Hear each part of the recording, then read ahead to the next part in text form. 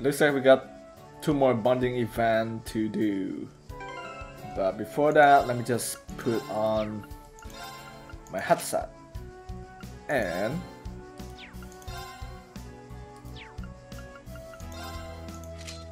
alright, this should be good. Oh, Sarah, yeah, why not?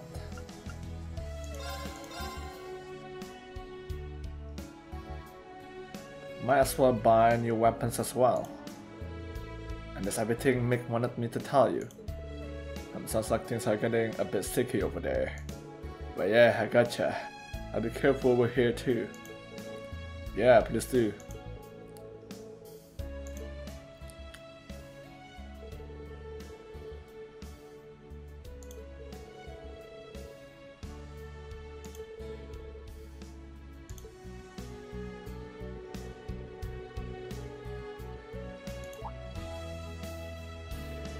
Win, what are you doing here? Nothing much. There were just some things I was concerned about. Looks like you're done with your errands. Are you headed to Himdall now? Yep, that's the plan. I'm not in a huge hurry or anything though. I was thinking I'd have a chat with the professor. Maybe check out this famous cape I've heard so much about. I'm still so fired up from earlier though I blew up some steam with a bit of training. Ah. Should probably kick back and relax for today though. I'll be looking forward to seeing you in Himdall Gate. She's still fired up. Maybe I should join her.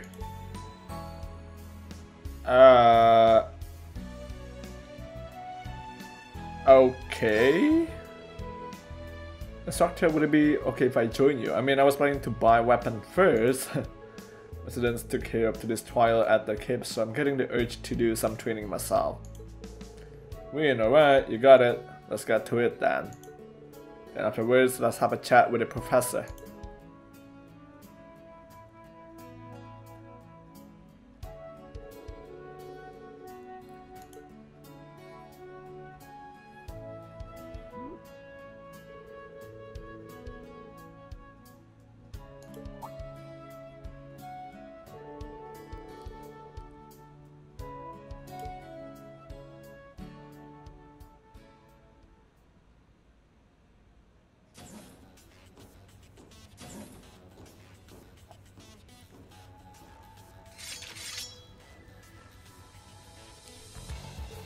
This is what this place looks like on the inside. It's just as crazy as I was told. Yeah, and I can sense a lot of monsters too. They seem just as fierce as the ones from this afternoon, if not more so. This trial is a byproduct to this main task. It is reduced in scale, but the threat level is greatly increased. I'm looking forward to seeing what manner of data you will provide me with. Try to last as long as you can. I really don't like the way he said that. But we asked for this, so we'll just have to finish it. Yeah, this looks like it's going to be a rough ride, but that's just the way I like it. Show me how much better you've gotten, Ween. Too bad, let's move.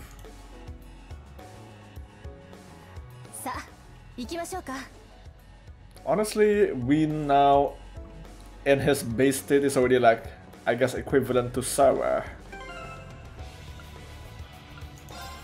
But then again, that depends on the weapon I give to each character, so...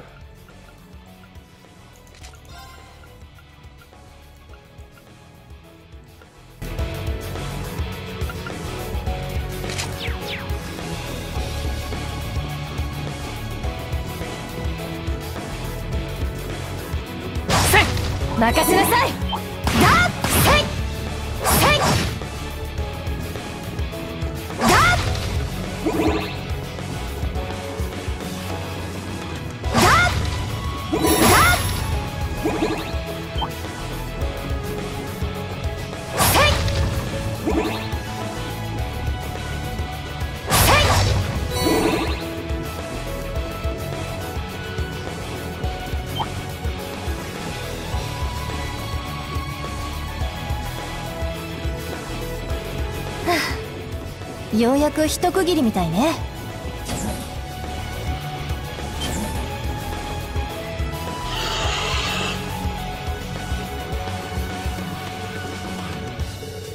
It's the last trial, the mother of all those monsters earlier, I guess? Yeah, let's get to it.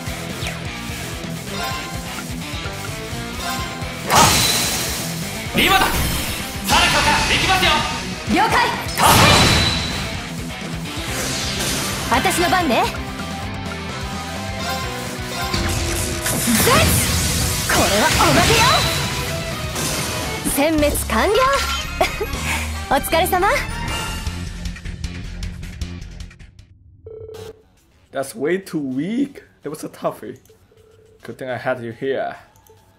Pretty sure you alone will be enough, Ween. So you say, but you barely broke a sweat. Then we just go up against the Viscount in general. Crap. Don't tell me I really am getting old. Please, you're fine. I've just been training here longer. And just so you know, I'm happy I could do this with you, instructor. Yeah, me too. Thanks, Ween. You've officially completed the alternate round for level 4. I'm satisfied with the data obtained from what was little more than curiosity on my part. I'll be returning to the lab to further parse the results. That will be all.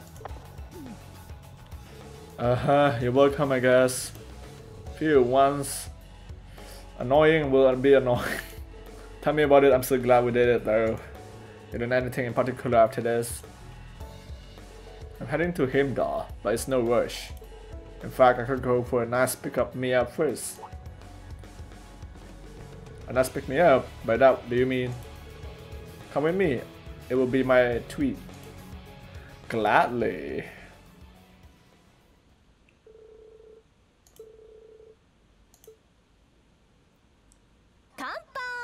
Of course.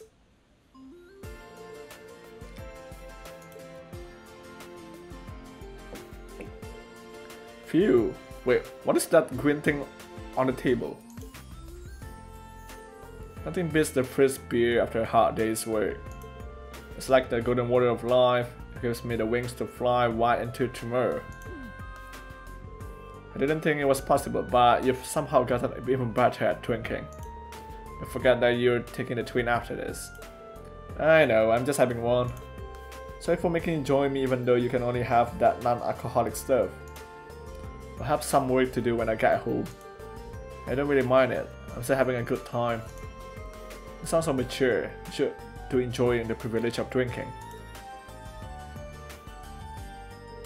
Man, isn't it funny though? If not for a random chance, I never would have gotten to share a drink with you on my way home from work. Yeah, I guess so. The lounge in the Driflinger has a different kind of charm to it. Ah. Want me to guess what you're thinking of right now? Give me a break. You're unleashing your inner old man. You weren't like this the other night. Being pirates should be enjoyed in different fashions.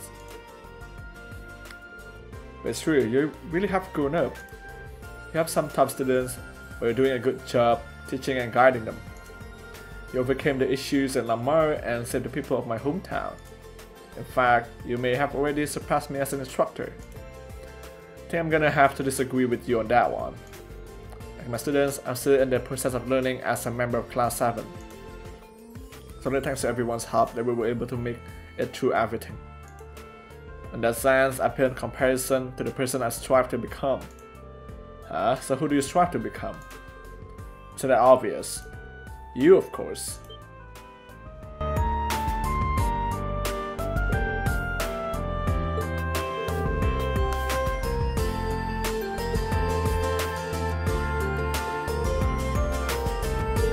ほらほら、君も遠慮しないでどんどんいっちゃいなさい。あ、次こそ生頼んじゃう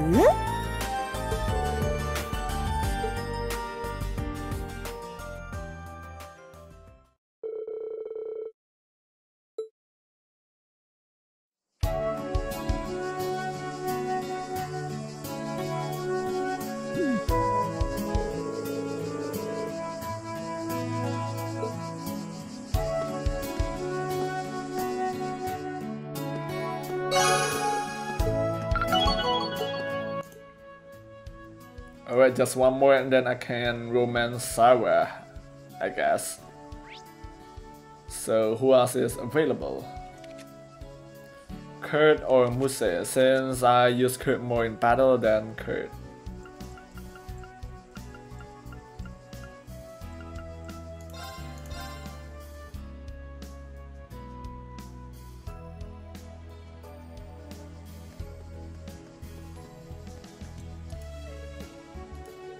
Kurt, what are you reading? A letter I received just this morning. From my brother. He's currently at the Thunder Gate in the North Highlands. Ah, Lieutenant Colonel Mueller, I see. It's been a while since I've seen him. Is he doing well?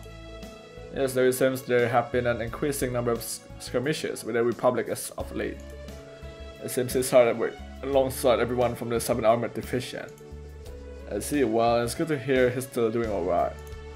Indeed. I must work hard as well, so as not to lose my father and brother. Kurt. Hey Kurt, how about we train together for a bit? Huh? Aren't you exhausted from your match with the Viscount and the Principal? I just think of this as a cooldown. I think it'll be a good refresher for you. What do you say? If you say so, since I've got the opportunity, I'll join you.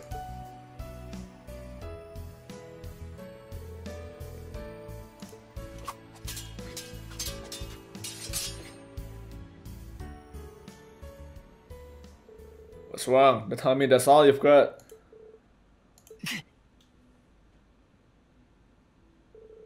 You're not as sharp as you usually are. What was in that letter from Lieutenant Colonel from your brother? Heh, no secrets from you, are there, Instructor Reed? It's not so much about what the letter contains as what it doesn't. Mueller shows no signs of indecision or reticence. If evil rears its head before him, he'll cut it down and he'll do so with honor. It's always been this way. If now turned from Prince Oliver's side and sent to the front lines, he doesn't display so much as a hint of hesitation. Not only that, but after discerning my worries about Prince Cedric and the future of House Vander, it simply will occur we Vanders are not defined by our legacy. The choices you make will shape the legacy you leave behind. Your brother is one hell of a man. That he is, though I must admit, his letter hit me like a punch. Even with his reassurance, I still don't know if I'll be able to leave a legacy of my own. I'm just nipping at the heels of my father and brother. Even when I get close enough to sink my fangs in, I hesitate. You're treating hesitation like it's something to be ashamed of. Is it not? Looking back on it, I've hesitated my entire life. As a student, when I was fighting in the Civil War, even when people started hailing me as an action chevalier. But the thought I put into my actions, their care and worry, helped me find my direction and become an instructor. Good, think about everything you and the rest of Class 7 have overcome. If that's not a legacy, I don't know what is.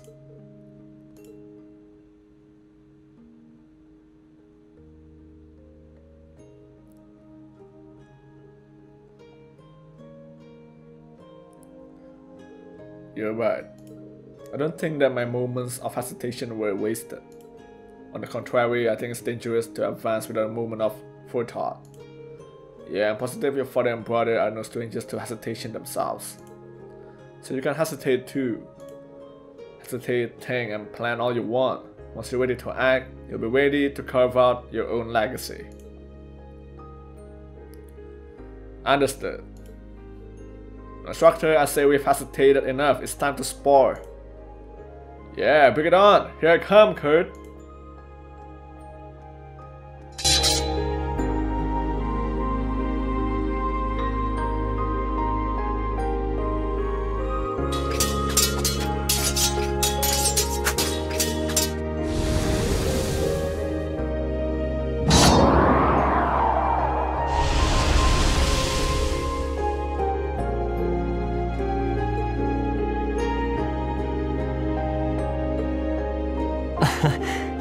まだまだです。今後ともよろしくご鞭達のほどを。リーン教官。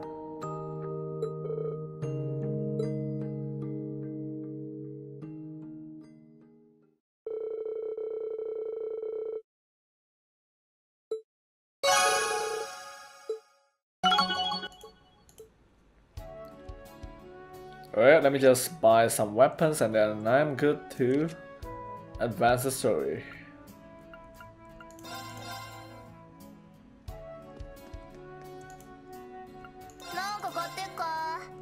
Wait, what?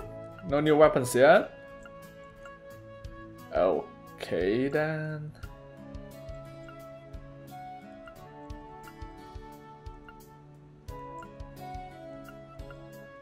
Should I just buy this?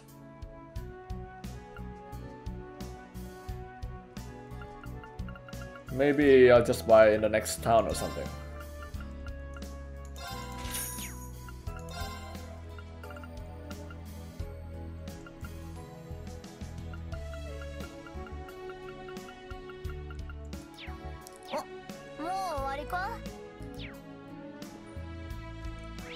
Alright, Wednesday. Yeah, let's go to T-Tower quick.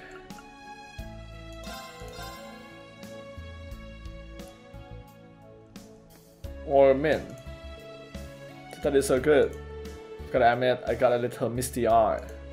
Misty eye over the overgear, actually. I had no idea you were even watching, man. Well, how can I not watch Tita's finest hour yet? I was totally glued to the comms. Besides, after seeing how much work Tita put into it, I knew I had to see it in action. That makes sense. She really is something else. Clearly her apple didn't fall far from Professor Russo's tree. They're one heck of a family. So Tita's latest masterwork has reignited my curiosity about Zay's central factory. Oh, by the way, I told her she earned a break and sent her on home. And she can't say no since I'm older than her, so there.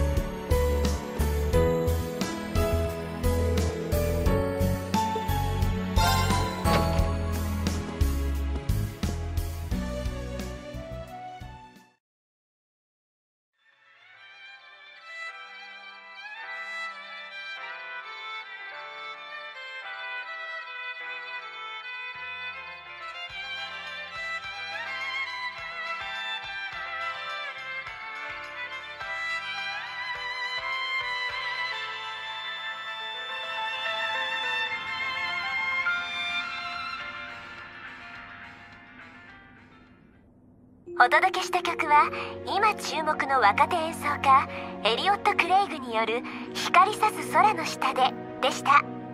デビュー以来徐々に人気を高めている彼。お姉さんも有名なピアニストで、今の伴奏も彼女が担当されたんだとか。近日発売という噂の新作レコードがとても楽しみですね。さて、続いてはリスナーからのお便りのコーナーです。ラジオネーム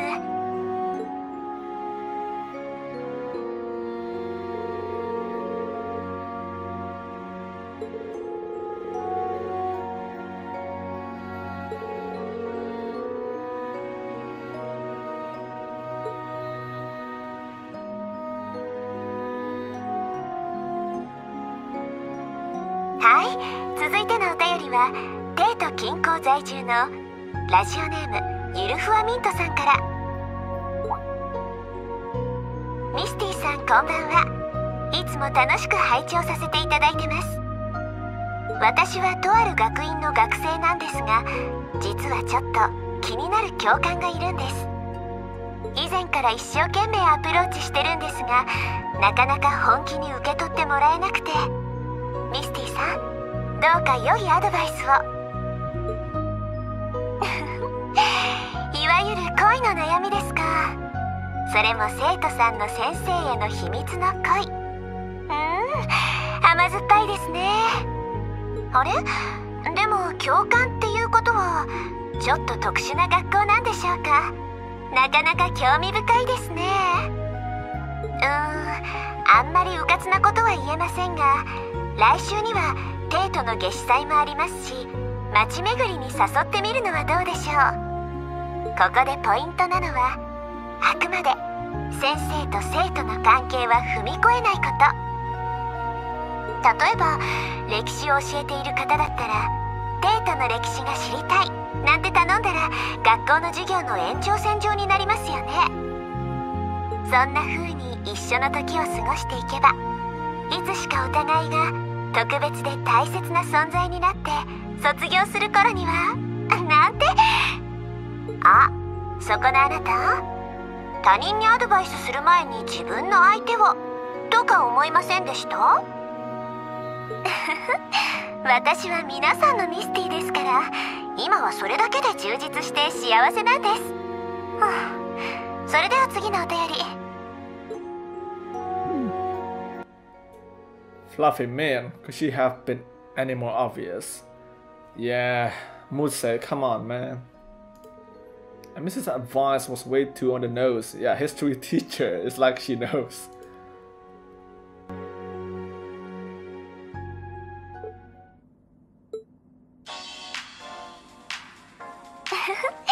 それでは今週はこの辺で。先ほども言いましたが、帝都では来週から待ちに待った夏至祭が始まります。さまざまなイベントをみんなで楽しむもよし、懐かしい友達との再会もあるかもしれません。夏らしく暑くなってきた今日この頃、急な天気の崩れなどには気をつけて、思う存分楽しんでくださいね。パーソナリティはミスティでお送りしました。 See you again。 次の夕べの時間に。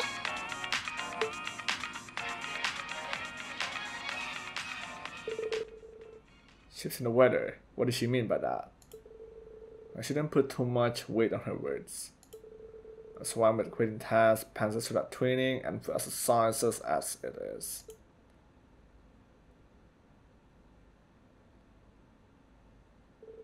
Alright, everything should be set now. Oh, it's almost time.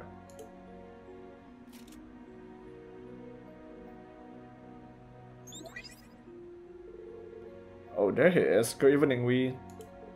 Hey, Alisa, you two, Emma and Marquez. Sorry I'm a little late. Anyways, we just started the call now. It's been about a month and a half since we met in Crossbar though. Last time I saw you was when we talked in Heimdall. I'm guessing you turned into Eben time, right, Wee? Oh yeah, you too, Marquez. Her timing is too perfect to be coincidence. I was listening to, and that woman is so frustrating. We're running all over trying to find her, and she's just taunting us over the radio. It does relieve me to hear her voice every week though. Her broadcasts are pre-recorded, right? I wonder if anyone knows where she is. I've been considering trying to track her from the recording she leaves. It would probably be better to ask Alyssa about her father another time. What's wrong, Ween? Oh, it's nothing. Alright, our next class of sciences are going to be in Heimdall. Ah, really? Excellent. That means we can begin preparing for Class 7's reunion. Feels like it's been forever since the last time we were all together. Yeah, so true. We need to decide on a place and time. Let me know as soon as you figure something out. We need to contact the others: Elliot, Caius, Jesus, and Milium.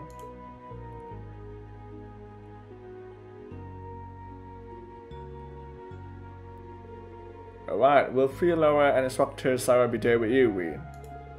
I've heard some crazy rumors. Oh, actually, before we got to that, could you tell us about Fluffy Min from the radio? So it was you she was talking about after all. I figured that was the case as soon as Missy mentioned the capital. Now I'm curious, give us the details, Ween. Since she's one of the students who just joined your class. Well, I can't say for sure that it's her just yet. It's probably just Misty trying to mess with me. It's definitely something I can see her doing.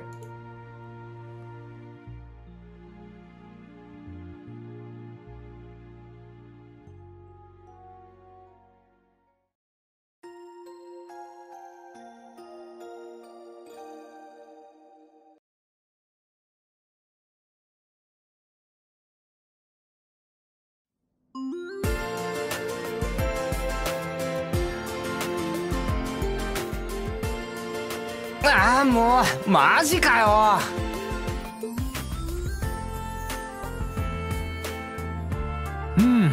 いいじゃないか。ま、こんなもんかね。やっぱ文系がネックやな。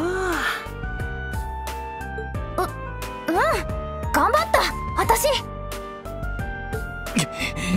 ちょうど平均とは。よかった。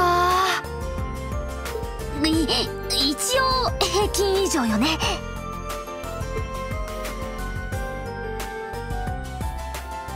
いい感じだな。まあこんなものですか。もう少し上を狙いたかったわね。結構いい順位です。こんなもんか。よかった。まあまあかしら。想定範囲内ですね。さすが帝国の名門。層が厚いな。頑張りました。1位と2位は。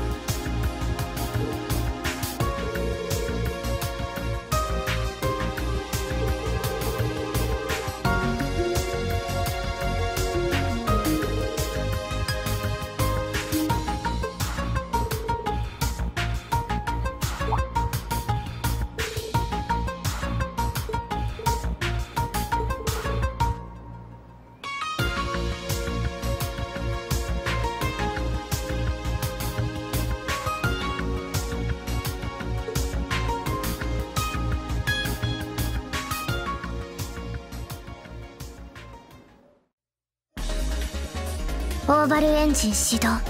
各種アクチュエータオン。アルティナ・オライオン、ゴライアスノアの動作テストを開始します。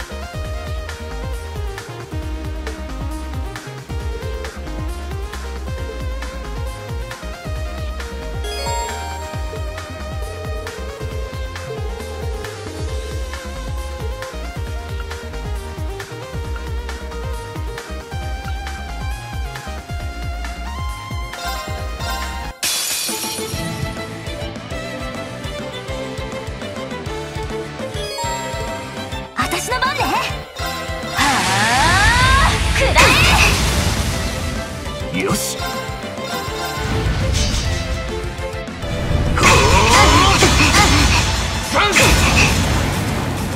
任せろや。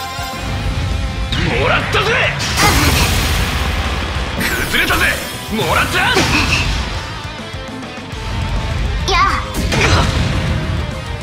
行きます。やあ、よーし。はあ、や行くぞ。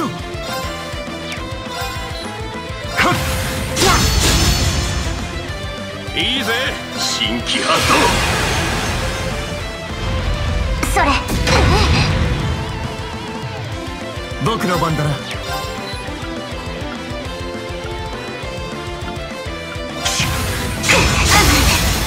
そこだ。もらった。よーし。はあ、くらえ。チャンス。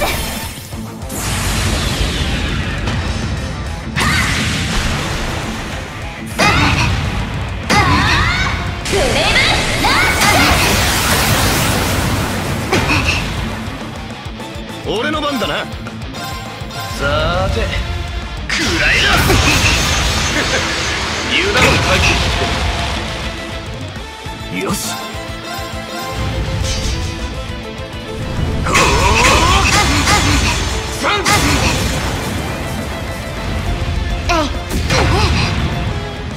行きます。よーし。新規発動。やあ、僕の番だな。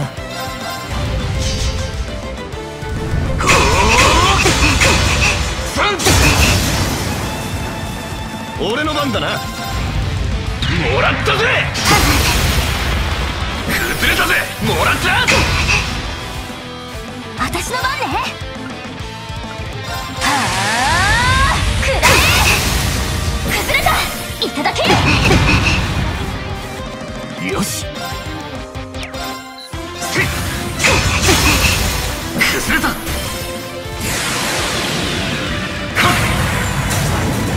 楽なインパルス。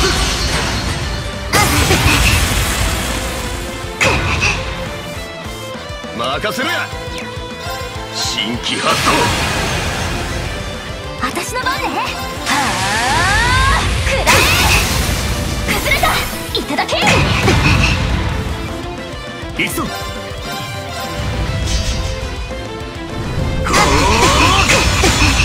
3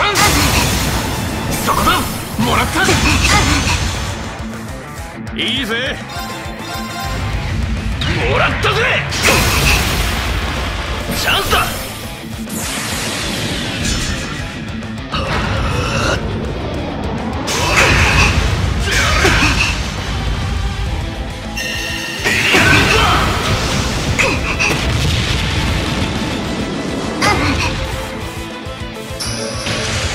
行きます。くらえ。崩れた。いただけ。やあ。行きます。僕の番だな。そこだ。もらった。いいぜ。もらったぜ。チャンスだ。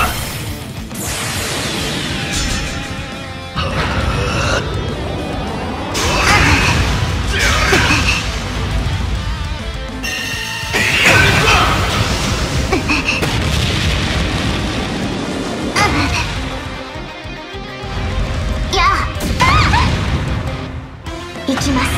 よーし。くらえ。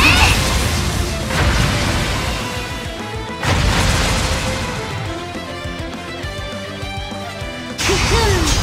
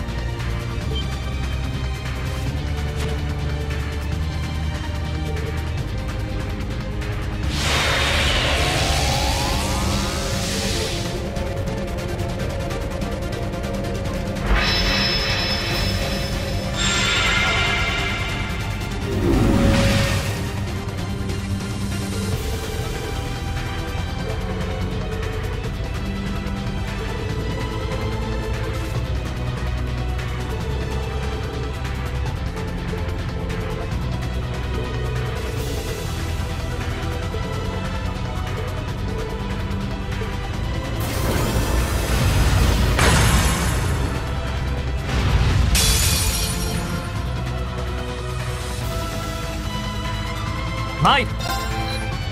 せっ。崩れない。イェイ。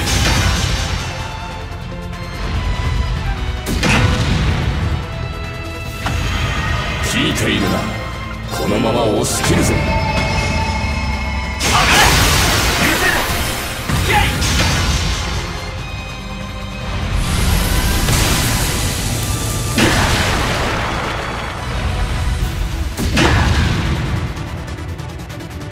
俺の番だな。そこだ。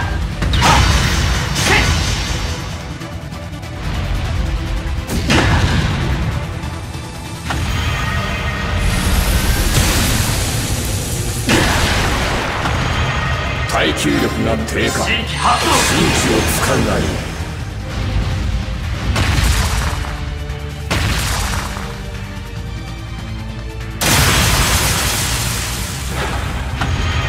行くぞ。上がれ。参る。はあ。今だ。俺の番だな。はあ、許せるな。やい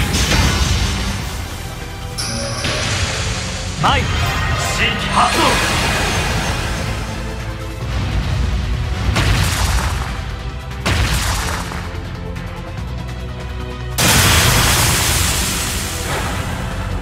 動。俺の番だな。おおせいラテン行くぞ。チャージする。マイ新規発動。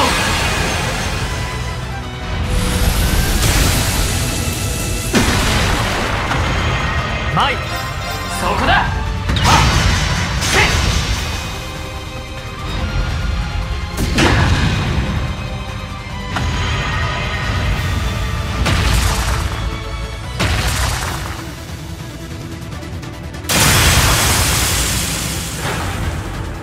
行くぞ。チャージする。耐久力が低下。新規を使うがいい。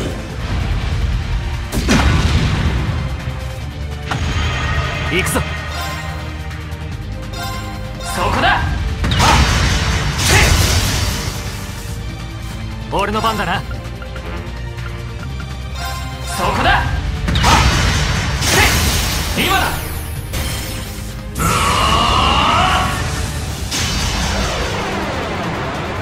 無双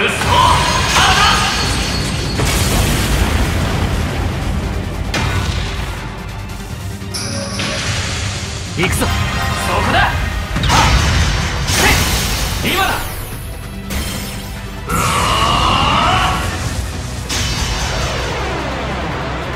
無双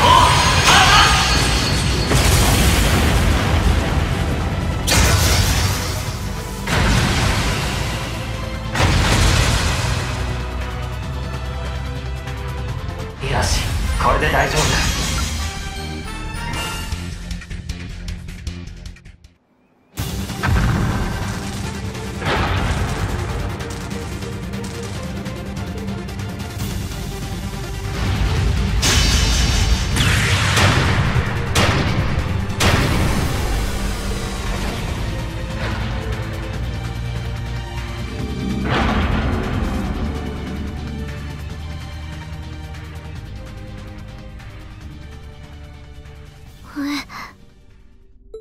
私は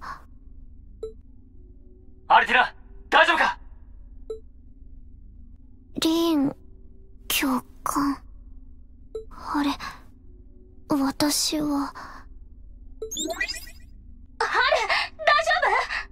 丈意識が戻ったのか。皆さん、私模擬戦で皆さんと戦ってて、夫？どうやら記憶が混乱しているみたいですね。怪我はなさそうだな。とっとと降りろや。